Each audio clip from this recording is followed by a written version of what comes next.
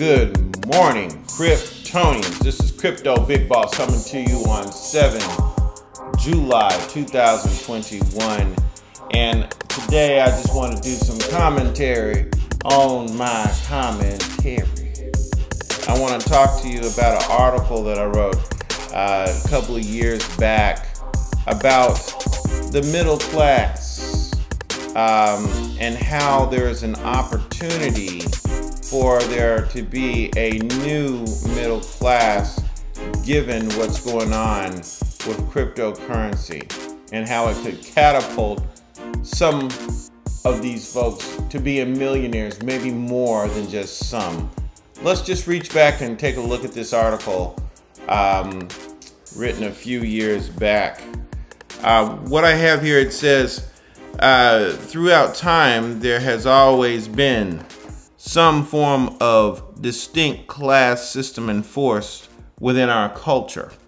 These divisions were set in place based on many factors throughout history, and whether it be by ethnic origin, creed, culture, religion, or monetary status, there has always been division. And today the world is a smaller place. Technology has enabled travel between countries, reduced the months at sea to hours and in the air. Our culture divides have been reduced by global economics, shrinking natural resources, and worldwide competition. And though there are many, or may be pockets of individuals who seek to divide the world with old rules, the real divide today is truly economic. There are those that have and those that don't. There are producers and consumers. There are business-minded people, and there are worker bees.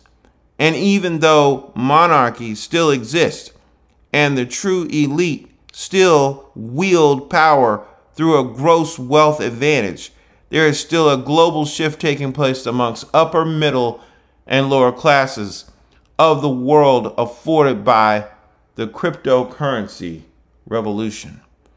According to the Pew Social Trends, Americans making less than $40,500 belong to the lower class. Those making between $42,000 and $126,000 belong to the so-called middle class. And finally, those that make more than $126,000 make up the upper class. Yet and still, the top 1% income earners in America still have more than 90% of the wealth. And if we distill these facts, it's not a leap to see that the introduction of cryptocurrency into the world's financial infrastructure could provide an opportunity. It could provide an opportunity, and it could push that upper boundary of the middle class income bracket up significantly. If the new upper limit for the middle class were pushed up 20%, it would mean a $150,000 limit. Historically, the middle class expands, property values go up, inflation goes up, and the poor become even more destitute. In addition, the ultra wealthy find new ways to leverage newfound assets and opportunities, etc., and thereby pushing their lower limit up.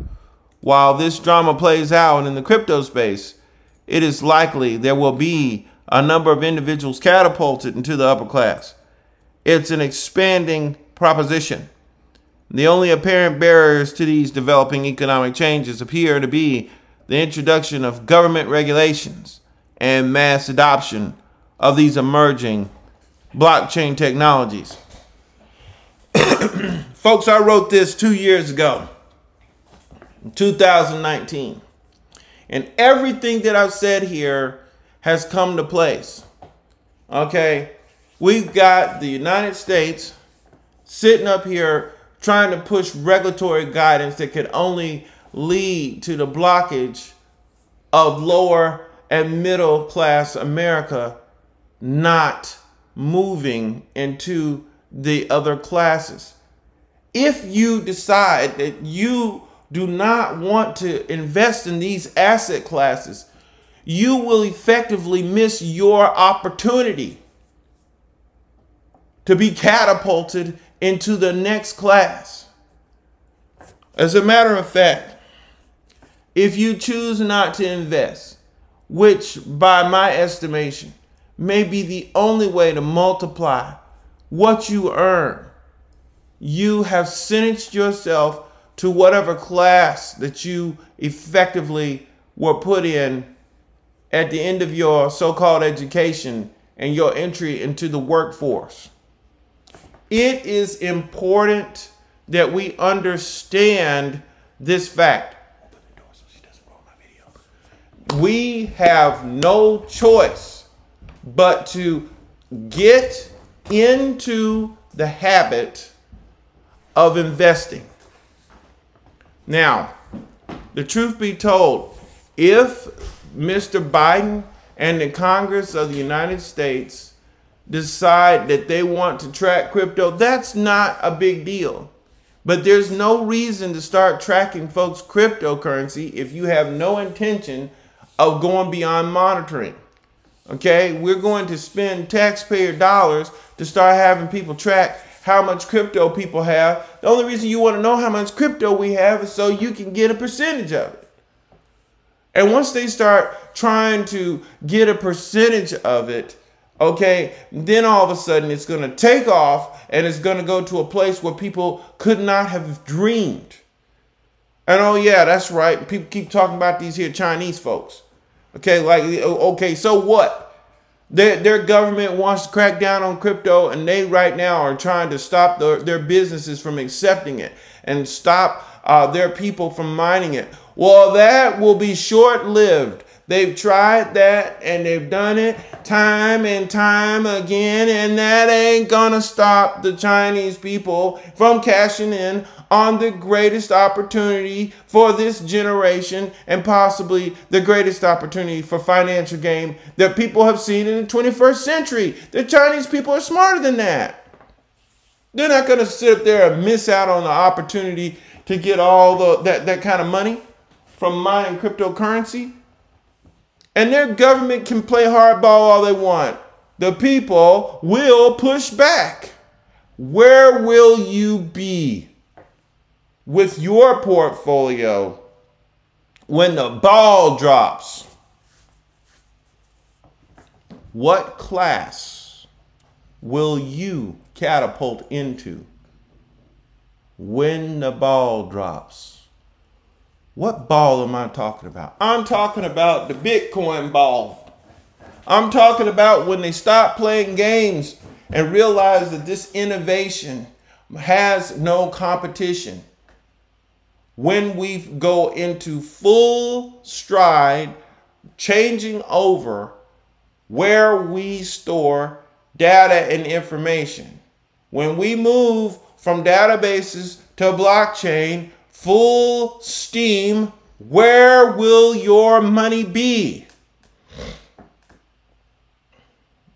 I know where my money is. Now, I can't say this is investment advice, but I know where my money is going to be at. You don't set your money where the money was. You set your money where you think the money will be. There's so many things we could invest in. But this, my friends, might be the #1 no-brainer.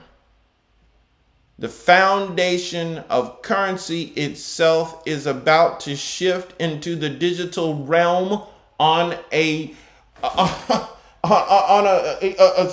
plateau like you can't understand. Just imagine if there were no cash at all, no coins. What if the extreme takes place? No cash, no coins, nothing. What if you go to the gas station and nobody wants your quarters and nickels and dimes? That's hard to believe, isn't it? What if you actually When you go to your job, you decide that you don't want to be paid with cash money. It's coming, folks. And I know where I want to be. Hey, if you've enjoyed this video and you're new to the channel, hit that like button, hit that subscribe button. We've made a lot of calls on this channel that have been money makers for a lot of people. And we always do deep dives, philosophical as well as financial. Merge the two, you found the channel that can give you the reason why you should invest in something, rather than just going with the herd. You'll have a little bit more information to make intelligent decisions. I hope you've enjoyed this video. Please share it with your friends, and I'll catch you on the next one.